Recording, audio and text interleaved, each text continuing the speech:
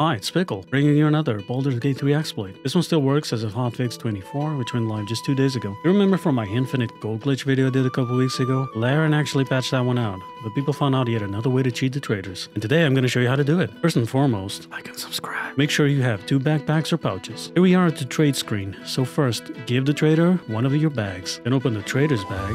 Select all of the items you wish to have. Using shift, drag these items into the trader's bag. Then open your own backpack or pouch. Now pay close attention. Don't drag the items directly into the bag. Instead, drag them onto the icon of your bag, the one above the contents of the bag. And boom! I just took all of those items for free. I hope this video was useful for you. If you enjoyed learning about this exploit, please do like and subscribe. That helps immensely. This has been Pickle Time. See ya!